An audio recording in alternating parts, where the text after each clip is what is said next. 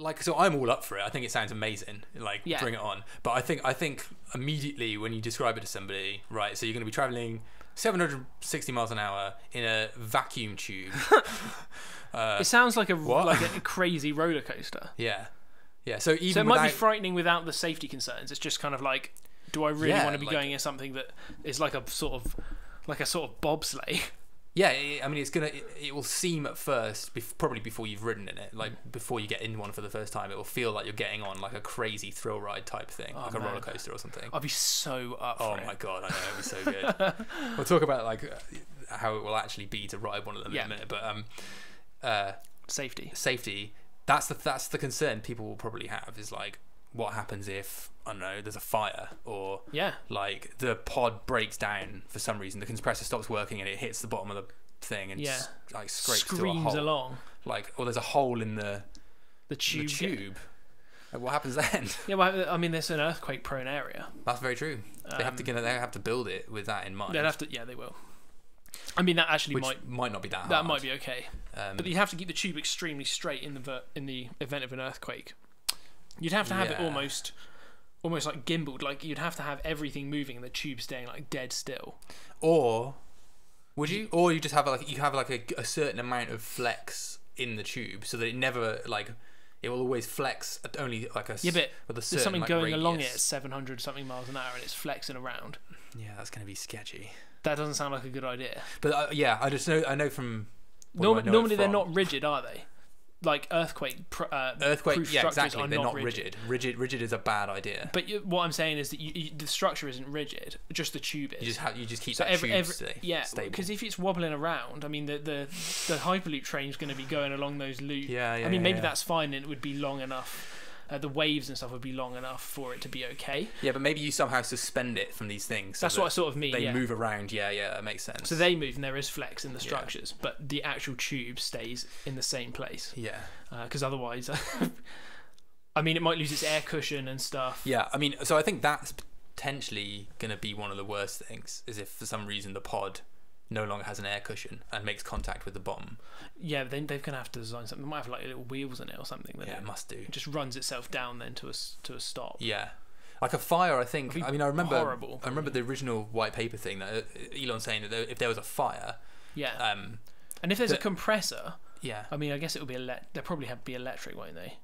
No idea. Yeah, probably. It's not going to have an internal combustion. No. No. So it would be less fire. It would be less fire prone. Yeah, and it will be less fire prone generally because it's a vacuum tube. Yes, true. So that will work in its favour, and if there is some kind of fire, it will get sucked out probably through the vacuum like pumps pretty quickly. Sure.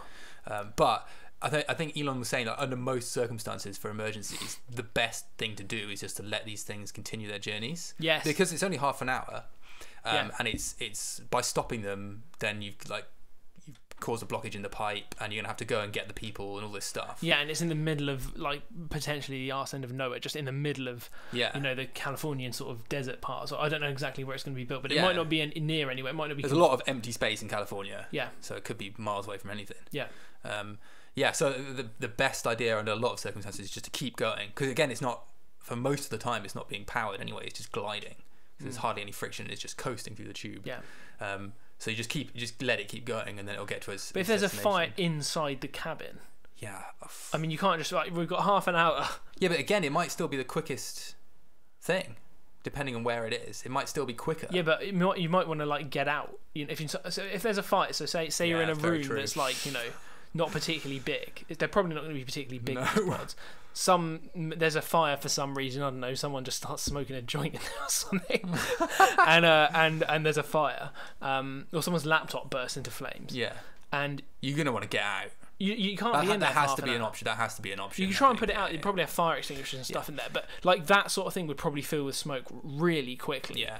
So under that circumstance, so obviously then you would have to have some way of stopping getting out immediately.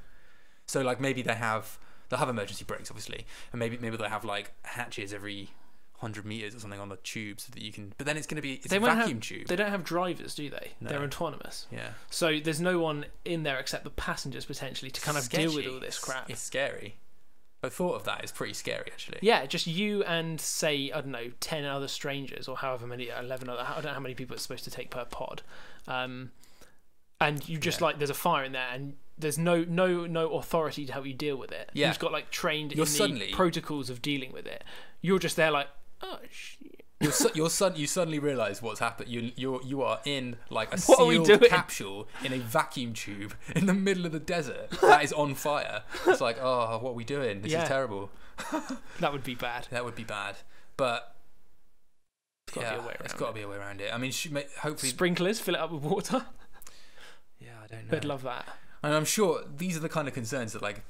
And like, what do you immediately do? Everyone's going to have these kind of concerns, so they must be addressing them. Yeah, to get out as well. Like, how do you get out? Not only there might, well, I presume there's a way to get out of the pod because it has to get in and out of the pod. But yeah, you're in a vacuum tube like that's kilometers long. Like, yeah, like that section of the tube might be 800 miles long or something. Yeah, like you've got to repressurize it before people can get out. Get out of the thing. Yeah. Yeah, it's crazy. Unless it's got like airlocks that can come down and like section it off and then repressurize that section. But I mean, that's a a length. Like, it's gonna take ages. Yeah, it's gonna take ages, yeah. You don't know how it's gonna. Like, it's gonna have to. You have to work out where it stopped because it's gonna have loads of inertia carrying on going, loads of momentum. Yeah. Until it stops somewhere, and you just have to, technically very challenging. Technically very challenging. You can engineer out a lot of these risks, probably. That's probably going to be just what it is, right? How they deal with it. It's just that the chances of that happening are just so astronomically low that no one ever worries about it. What about? But then it's going to happen eventually. What about if you flood? So if it happens, you get a fire in there, and there's like a laptop on fire or something, and I don't know, you can't put it out. For some reason, right? Yeah. Could you could potentially have like oxygen masks that come down, and people can breathe off, and then just fill it with water. Well, I was going to say fill it with CO2 or something. Yeah. Or some way of. I mean, obviously the heat of the fire is a potential hazard, but most people die from smoke inhalation during fires. Do, and you might be able to put out with a fire extinguisher, but if the thing is filled with smoke, you might be able to have like in an aeroplane, if it depressurizes, they have oxygen masks. Yeah. So you might have cylinders on board that are able to fill it with like argon or something. Yeah. Just something totally inert. That might be a way around helping, but essentially trying to do what he said is to complete the journey. So you have things on board to engineer out that risk. Yes, that's a good point. Yeah, to try and maximize the chance of getting back to the station. Yeah. So if it happens literally right out of the door in LA, then you've got maximum 30 minutes. But chances are it'll happen further down the journey anyway. So you probably have like less than 30 minutes to wait. So stick your oxygen mask on and just like wait to get there. That's going to be scary. Very scary. So we've already discussed about how like potentially fast this thing is and what people might feel like kind of getting on it. But what do you reckon it's like actually experiencing a Hyperloop transport? Because they don't have any windows. Doesn't have any windows, which is a bit of a bummer. I'm a little bit annoyed about that. Yeah, that is a kind of annoying. Can they not sort that out? Just make the whole thing out of glass, right? Like the tube anyway. Which would be amazing. The tube, yeah. That would be awesome. I don't think it will be. You do see renders of it. You do see renders transparent, of it. But I don't think it will be. I imagine not. That just seems like unnecessarily expensive. It's going to have to be lots of components and like vacuum pumps and like magnets to accelerate it and all this stuff. But I want to see myself whizzing past. Yeah. Have you ever been on a high-speed train? No, not really. I mean, I've been on like the Eurostar, which goes a bit fast. Probably high speed. Most of the time, it's in a tunnel though. Yeah, but when it gets into France, it sort of goes a bit fast. Yeah, but it's not like proper like Japanese style kind of. No, I've been on the French TGV, which is really fast. And, like hundreds. A couple hundred miles an hour. I can't remember exactly. And decent. I think it might even have it had at one point the record for being fast on the bullet trains. Oh, sweet. And it was pretty crazy fast. I mean, you look out the windows and it's just like a blur. Yeah, you're kind of going along, and it's a big train. Like it feels smooth. It's got like 2 levels and stuff in the carriages. And you sort of go, you don't really notice the acceleration. Kind of like, I was quite excited because it's like, oh my god, it's high speed rail. Sounds cool. And you don't really notice the acceleration. You're sort of blazing through the country because it's kind of built off away from the roads and things, but it does occasionally get closer to a motorway, and you are just screaming past the cars that are doing 70 or 80. You go through like huge valleys and stuff through the horizon just keeps coming. Basically, it's weird. That's amazing. It doesn't feel like you're going that fast until you sort of look at stuff Something really close to you, but you realise you're just covering these huge chunks of distance, which look massive, just eating them up, just chewing through the land. Yeah, it's cool. That's really cool. So you want to see that at 760 miles an hour. And I reckon it'll be really smooth as well. That's what I'm imagining, because there's no friction. It would have to be. Yeah, it's just going to be very smooth. If it's bumpy, you're probably fucked. Yeah. You'd be aware of the acceleration, obviously, but after that, it's going to feel very, very smooth. So if you had windows looking out, just literally just gliding across the landscape, like ridiculously fast. That'd be so cool. Very cool. But unfortunately, I don't think that's going to be the case. But you might be able to have VR of that. Yeah, well, I suppose so. You can. I mean, they'll certainly probably have screens in there. Yeah. To entertain people or whatever. VR. I mean, of that. I mean, you could. Yeah, not if you yet particularly. We've talked about this before, but VR's probably you would imagine once they sort out, a few generations down in VR, they might have sorted out every kind of sickness, little bug and things, and then be able to have it so that the extra motion you feel from an aircraft or a Hyperloop or a train or whatever. Yeah. Well, maybe not a train, because you sort of want to keep an eye on your stuff.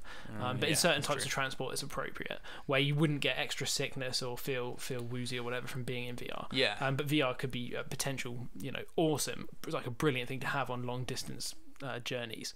On a Hyperloop, if you could sort all that out, I mean. Well, it's only a 35-minute journey, so it's not that long. It's not so bad, but it's just you're only thinking that though, really, and we're only thinking that is because it's VR. Because it's like, because it's VR and it's futuristic and a badass future transport thing. Like, why not just whack them both in together? But you could have certainly camera feeds from outside, so you'd get some sense of it. It's not the same though. Yeah, I mean, you wouldn't have to get this with camera feeds from the outside. You'd have to have something moving at the same speed you are, like outside. Yes, that's very true. So you probably wouldn't have that. So you wouldn't. Yeah. But you might be able to have a render of flying through some crazy landscape or some planet or space or something. That'd be cool. I'd be up for that for half an hour. Yeah, be alright. But I wonder what it's going to be like actually inside the capsule, because a lot of the pictures we've seen, obviously just renders, tend to be. It's obviously quite small in there, and the seats are quite reclined, and it's a bit like a roller coaster in the sense that you strap in for the duration and you don't go you don't leave your seat. Yeah, you just get into your seat and you stay there for half an hour. I mean, that's fine. It's only half an hour. But it does seem to me that some people might not like that. Yeah, there's presumably no amenities on board, toilets or whatever. Doesn't seem to be. I mean, people need access. Some certain types of people need access to those facilities. Yeah, they just won't be able to travel regularly. Yeah. And the thought of for some people, the thought of climbing down into this kind of roller coaster. Cool. I know. I can't get over it. Climbing down to this roller coaster style seat and imagine that, just lowering yourself in, getting yourself strapped in, ready for the journey. Awesome. And then the door. I'm imagining kind of like a falcon wing door thing, closing, and then the screen comes on, and you're it's really comfortable, and there's soft lighting inside. Yeah. Oh man. And you just feel that Yeah. I kind of want to do the 2G in it. Yeah. Oh. Maybe they'll have special models that go 2G. I wonder if they could have a Hyperloop roller coaster. Now it's a huge waste of money.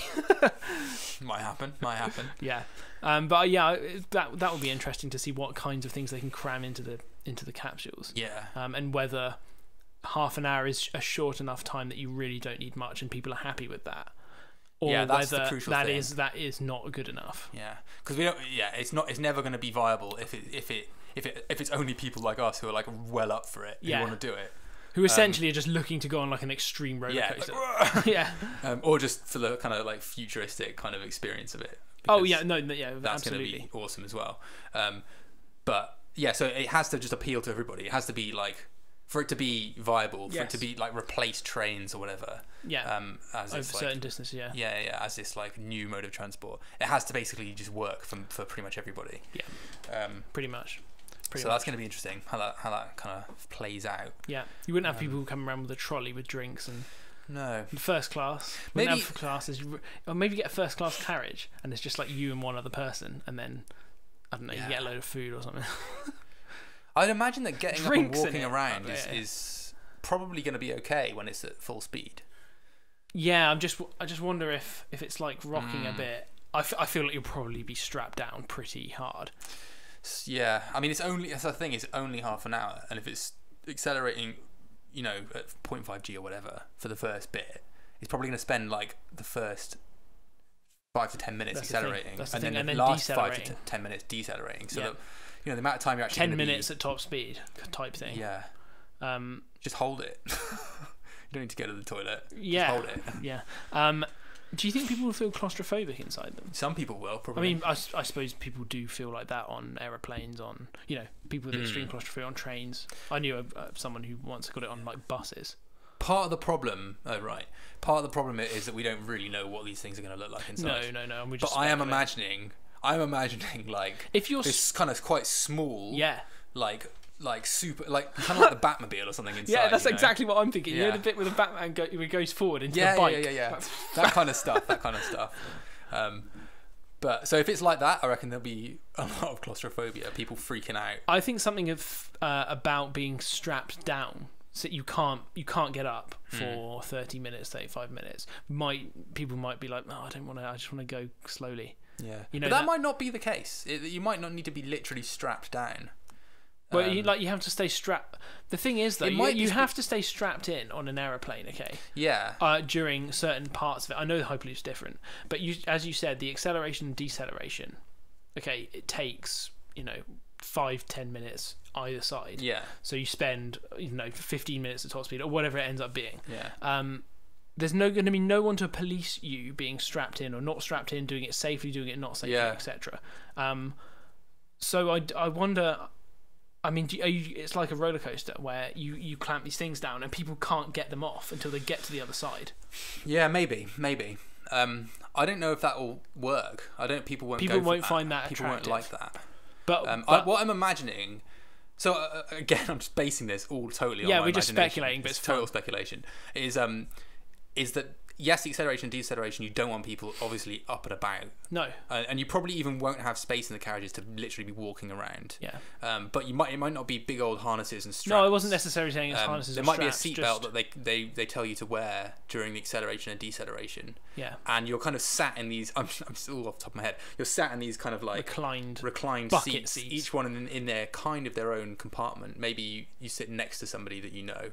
I don't think they'll be compartmentalized from a small compartment anyway, because otherwise it'll be like a shoebox. Yeah, but in a kind of like nice, spacious, like high tech. I suppose that it was sort of brightly lit, futury way, not a dark like fucking Batmobile way. But like I mean, the back of the next seat's going to sort of make you feel like an enclosed and maybe space. You have like a thing between the two seats that you can get cold drinks out of. Yeah, beers and like sandwiches and like stuff like that. Pizza, nice. A little oven. Yeah, you get to the other end and everyone's like trashed the cubicle. There's like rubbish everywhere. There's something about that. We were talking about it with autonomous vehicles last week. People being left alone in autonomous vehicles with no one to police them. I mean, there'll be security cameras and stuff. And how they're going to behave. How they'll behave. Yeah. Yeah, it's something you can't call on it for that half an hour. You can't call on any authority to come and help you with anything. It's just you and those other people. Yeah, unless there is a constant. Maybe you can. Or maybe there'll be a constant link. Some person that's always on there. Or somebody that's at the station that you're just linked to that you can. You can call, press a button, and you have a screen, and there's like a Hyperloop like technician that talks to you. Yeah, that's probably possible.